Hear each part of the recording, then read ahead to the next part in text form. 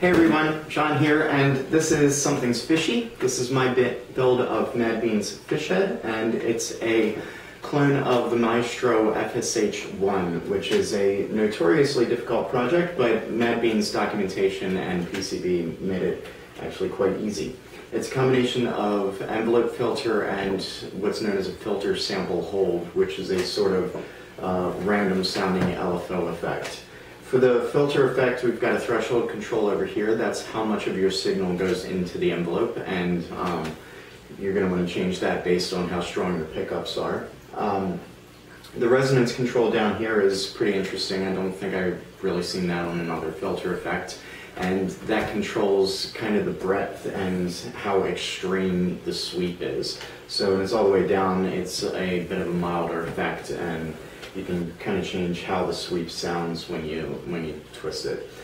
In the center here is an attack control. That's how quickly the envelope turns on. Also has some pretty interesting effects on the tone of the pedal overall. And finally, the decay control, which is how quickly the effect turns off, so to speak. I've built mine a little bit differently from some others. I used an LM13700 chip instead of the two 3080 chips that the board called for. I just made myself a little daughter board. Helped a little bit with some of the noise in the effect, but otherwise it works pretty much the same.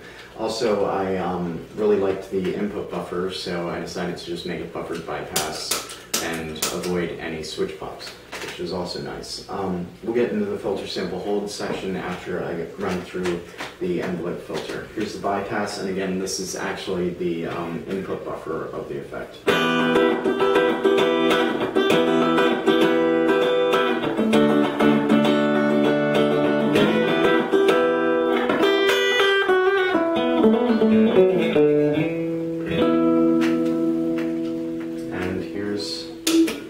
I've put the threshold at about 2 o'clock, which is a pretty good setting with this guitar for not getting too crazy. The attack, decay, and resonance are all going to be at noon for the first setting.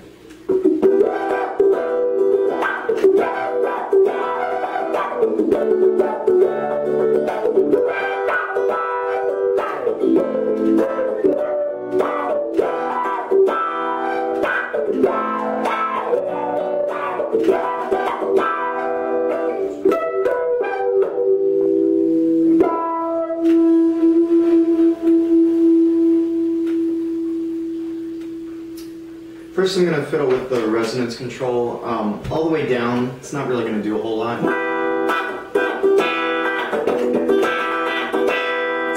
And a lot of the sweep is much more in the treble range, so this is actually like, if you really just want like something kind of weird going on, but where people won't quite be able to tell exactly what's going on. That's actually a pretty good way of adding like a very slight amount of interest to the notes. It pretty quickly gets more quacky as you turn it up. I actually like it somewhere around 9 o'clock best. That's probably the most envelope filtering I want. Over here on the other end of the dial, one thing you might not be able to hear in the demo is the sweep goes from pretty high up on the initial quack until it sweeps downward, and there's actually like a lot of bass in it. It's making some stuff rattle in the room. There's so much bass. And all the way up, of course, is the largest amount of sweep. Pretty interesting thing too, when I'm playing loud, when I've got this down in the basement, you can get some good feedback going because there's so much mid-range in the effect. I'm going to put that back at noon. For the attack control, when you've got it all the way down, the attack is much more immediate.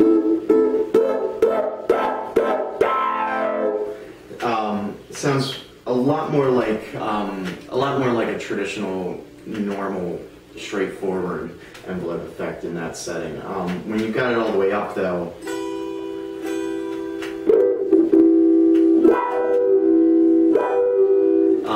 it takes a lot longer for the envelope to turn on. It also adds a little bit of treble back into the sound, which is kind of interesting. But it also sounds a lot more synthy, a little bit more warbly.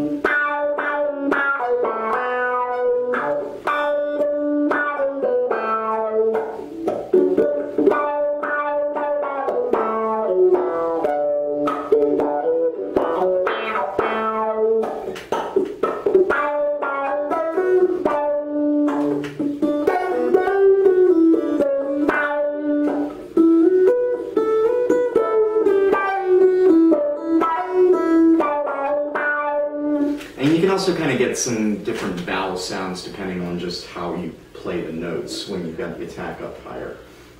I'm going to put that back at noon. For the decay, the decay is going to be easier to hear if I turn the threshold all the way up so I can play single notes.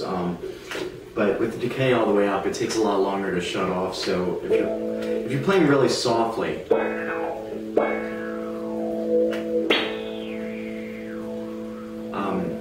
even just playing softly, you can kind of hear how long it takes for the sweep to come back on. And that to me is also a lot more synthy sounding. So, but if you sit there and strum chords, it'll keep climbing upwards. So if you're playing really fast, that's probably not going to suit the music so much. You'll eventually just not get any effect. But it is pretty neat for adding this sort of dramatic effect. I'm going to also back the decay all the way down, and this is kind of cool because you can get these really bubbly sounds if you turn the attack and decay both down pretty far.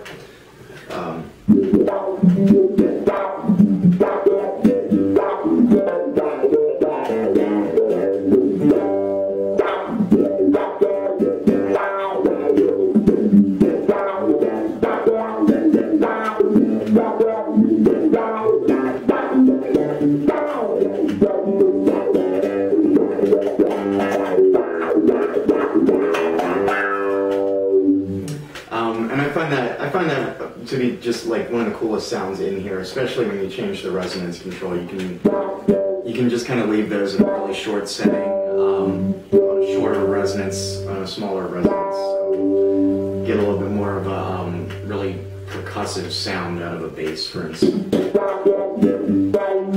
Or if you got a resonance way up, you can get that really strange bubble sound where it doesn't quite decay properly.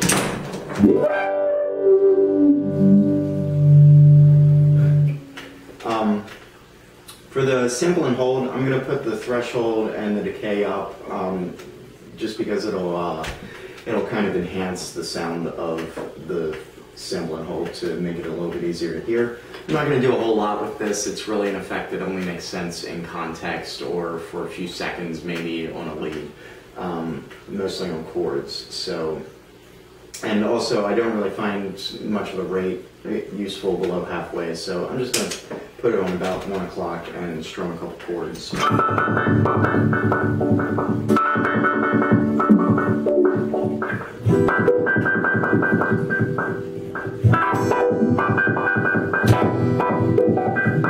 And the filter side actually is still working a little bit. If you change the controls, you can change what kind of sounds you get out of it. So when you've got the resonance up higher, you might get more steps overall because you're getting a little bit more treble in the sound. And when the resonance is all the way down, it sounds a lot more contained. So obviously, if you want the most extreme effects, turning the resonance all the way up is going to get you most of it. And this is with the rate all the way down, just so you can hear the individual steps.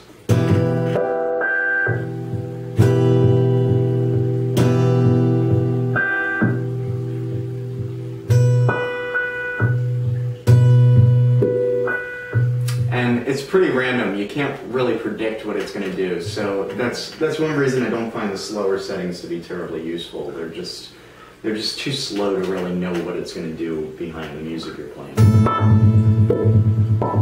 But once it starts getting faster, it's a little bit more interesting.